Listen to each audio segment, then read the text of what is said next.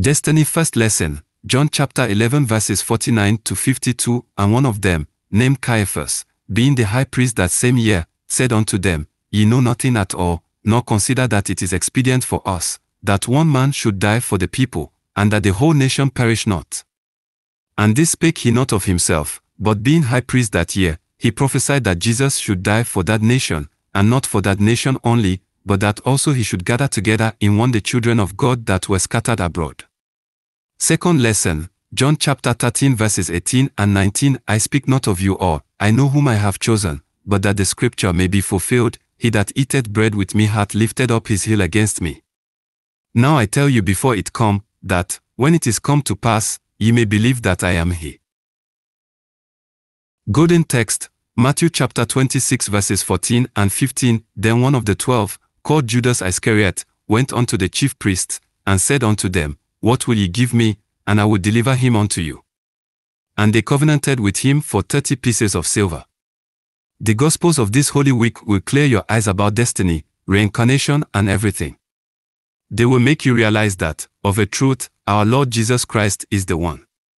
What was written there is some hidden thing written about every person.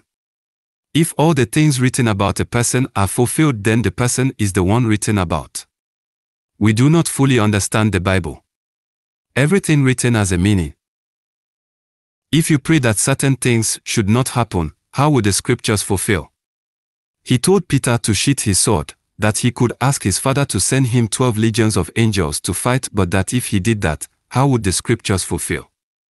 It was written about him that he would suffer and be put to death, and he knew it, yet he did not stop it that the scripture might be fulfilled. Some of you always request the Father to speak a word so that something would happen. The Father can make and unmake with his words, but if he stops anything that is supposed to happen to you, how would the scriptures or what was written about you be fulfilled? He knew who was to betray him. It was written about Judas, and it all happened so that he might be revealed. He says that heaven and earth will pass away, but that not one jot of his word will pass without fulfilling. Anything written in the Bible which has not fulfilled must fulfill today, tomorrow, or next year. The problem is that you neither own nor read the Bible. You buy all sorts of books except the Bible. You cannot assess any person through miracles, but through what was written about him. Those who introduced the Bible to you told you that the writings are a myth, but there was nothing to support what they told you. Refer to 2 Peter chapter 1 verses 17 to the end. For he received from God the Father honor and glory, when there came such a voice to him from the excellent glory, This is my beloved Son, in whom I am well pleased. And this voice which came from heaven we heard, when we were with him in the holy mount. We have also a more sure word of prophecy, whereunto ye do well that ye take heed, as unto a light that shineth in a dark place, until the day dawn, and the day star arise in your hearts, knowing this first, that no prophecy of the Scripture is of any private interpretation. For the prophecy came not in old time by the will of man, but holy men of God spake as they were moved by the Holy Ghost. 2 Peter chapter 1 verses 17 to 21. You mistakenly think that Peter, Paul, and others wrote the Scriptures. God can use anything, goat, stick, air, anything he has created to accomplish his will. He used the staff Moses was holding to free the Israelites from their Egyptian bondage. Do you have such staffs today? He can pass through a madman or a 6-month-old baby to accomplish whatever he wants. It was written about Judas in the Psalms that he would commit suicide by hanging, and that he would swell and his belly would burst and lots cast for his place. Every word of God carries power. It was written in Jeremiah that he would be sold for 30 pieces of silver, and that the money would be used to buy a piece of land called the Field of Blood.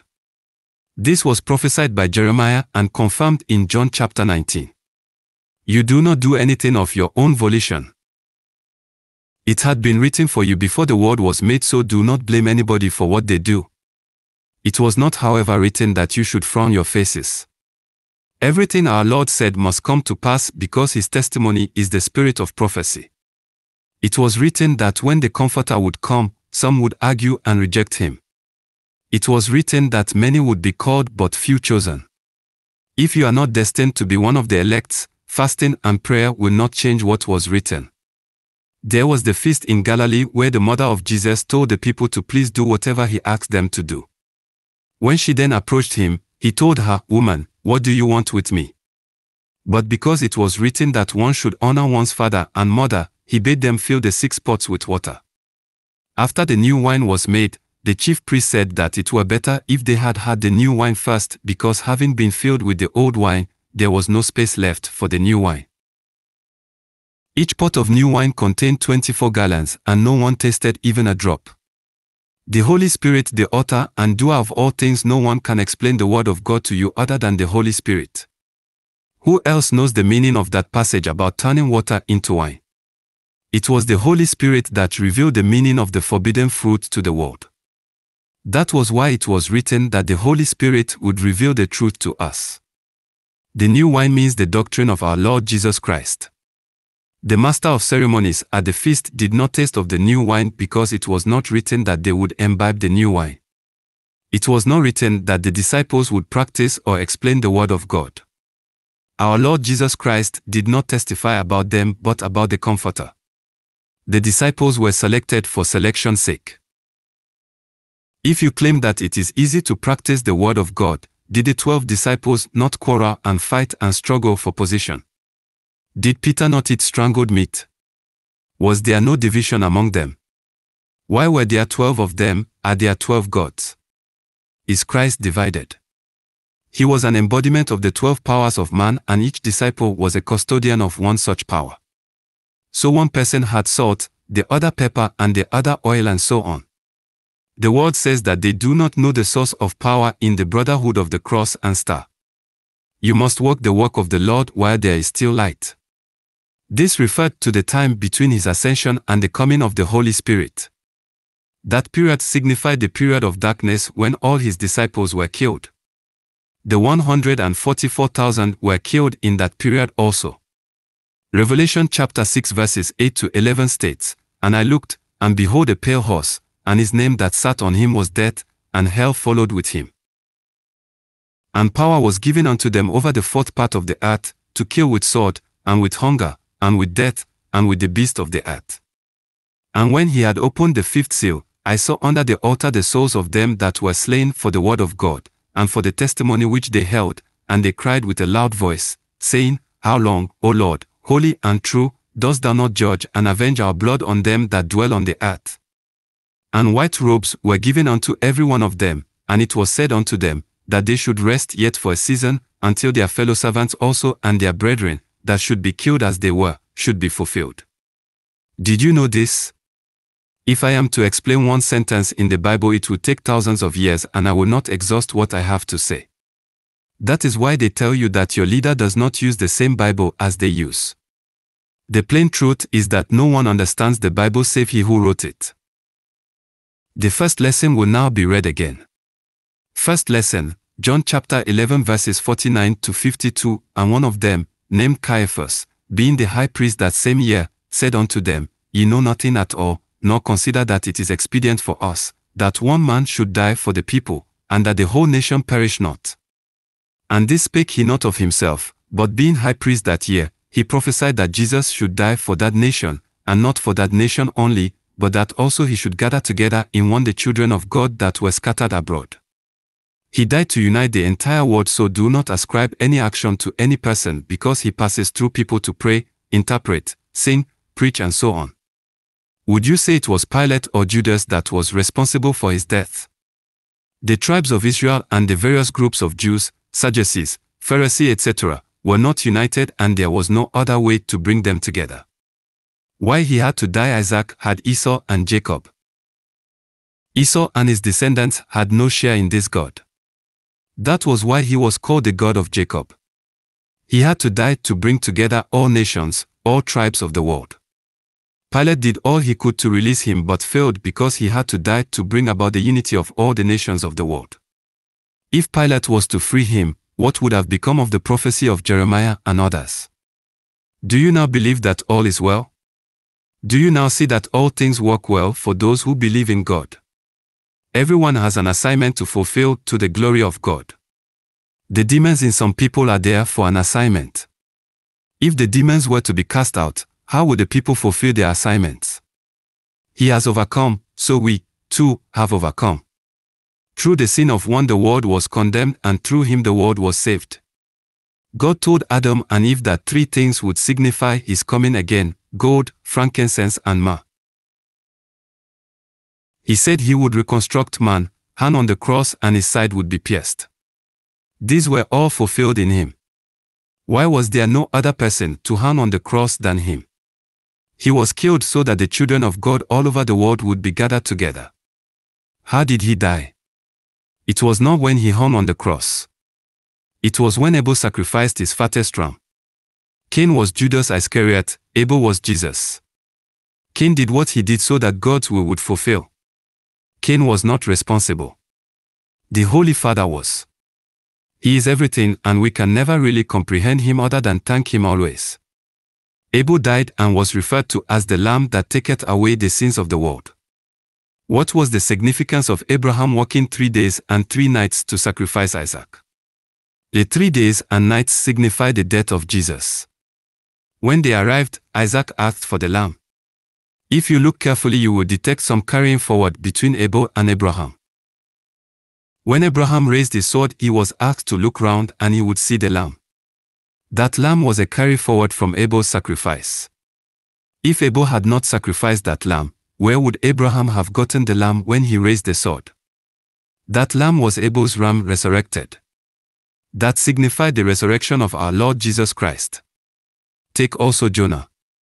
The fish swallowed him, and after 3 days and 3 nights vomited him on the shores of Nineveh. Good and evil work together to glorify God. It is like a school where you have teachers and pupils. The pupils represent good and the teachers represent bad. The pupils regard the teachers as bad because they flog them or are harsh on them, but in the end, the teachers bring them up. Your being slapped or beaten or tortured had been written for you. It was not, and it is not, the intention of the doer to do anything to you. Sometimes, what you plan is not what you do because God does not will it. I do not agree that there are accidental occurrences. God had ordained whatever would happen.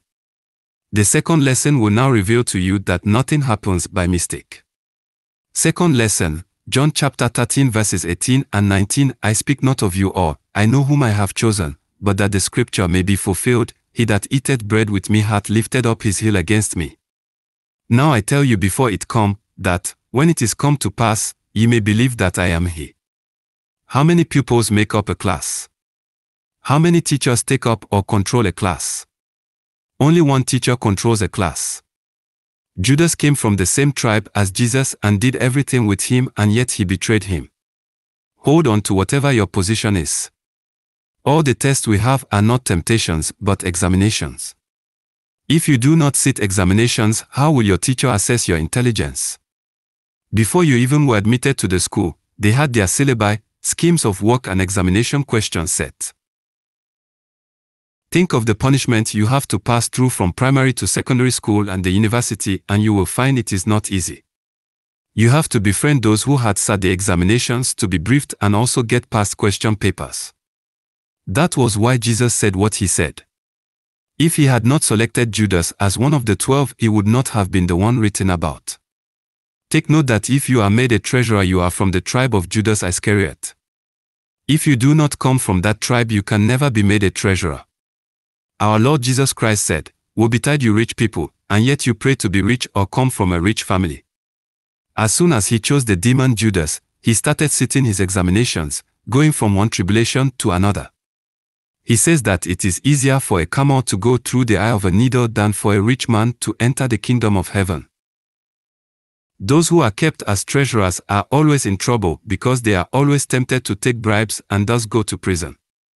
If you know of any civil servant who has never embezzled or stolen money, bring him out. Civil servants do not regard stealing money as theft. Their policy is do not get caught taking, or you would then be branded a thief.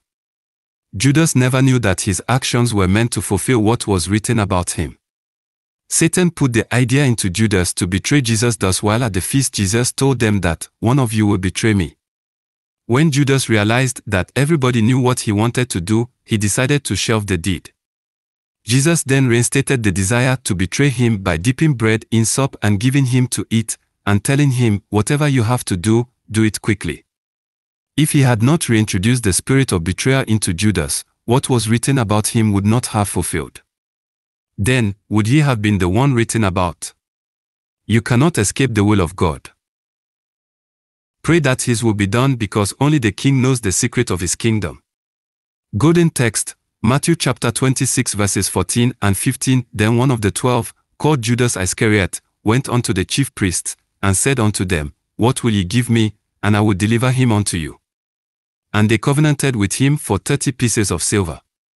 This reveals him as the King of Kings and the Lord of Lords. He dressed like the 12, and unless someone pointed him out, you would not know him from the rest.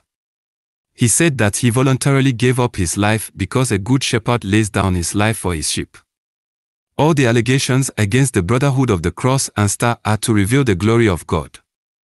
There is nothing anybody can do to the Brotherhood of the Cross and Star because the time for the indiscriminate killing of the children of God has passed. The Lamb of God has overcome the world, and his followers have also overcome, for they are counted faithful. This gospel reveals destiny to you. All what was written for any person must come to pass. Do not resist the will of God. If it threatens to rain, do not pray that it should not rain. If the sun wants to shine, do not pray for another thing. Do not pray for a male child or female child. Allow the will of God to manifest in you that he may be glorified.